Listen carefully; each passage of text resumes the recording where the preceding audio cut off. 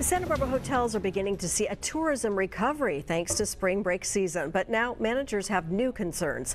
As News Channel 3's Ryan Fish reports, some are worried that an increasing number of people experiencing homelessness will make guests reconsider a repeat vacation.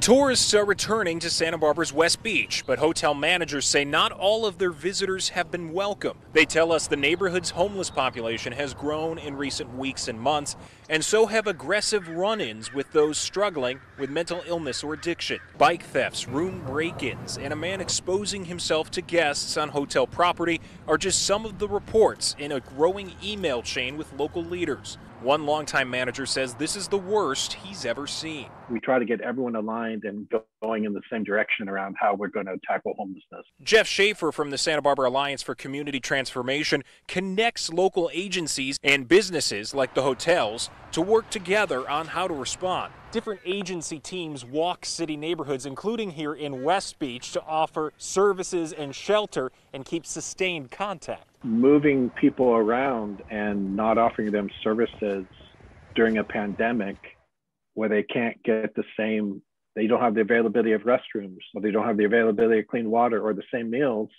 and now you're moving them around, that's not going to help their mental health.